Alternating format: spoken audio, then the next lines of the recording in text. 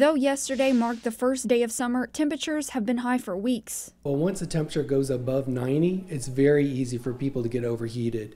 When they have multiple medical problems, when they have taking multiple medications, all these things predispose them to a heat injury.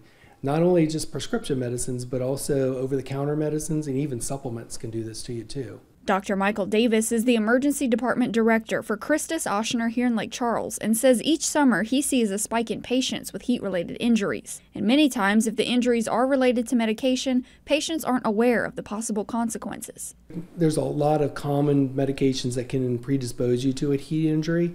Some of the medicines we use to treat attention deficit and hyperactivity easily can predispose you to becoming overheated.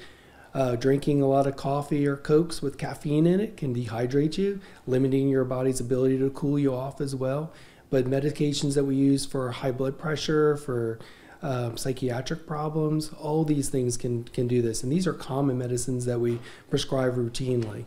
Not only can certain medications make you more sensitive to the sun, but the heat can actually chemically change or even deactivate certain pills. So it's important to pay attention where exactly you're storing these medications. You leave your medicines inside your car, and especially exposed to the sun, easily can go over 120 degrees. If you have any doubts or questions about medications you're currently prescribed, contact your doctor. In Lake Charles, Morgan Babineau, 7 News.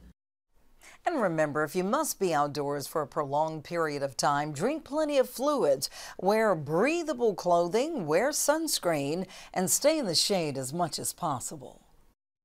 Time now for your first alert weather forecast. And that is all very good advice considering the fact that the heat is only continuing across southwest Louisiana so far today and likely will during the weekend upcoming. We'll talk about that in just a few minutes. For now though,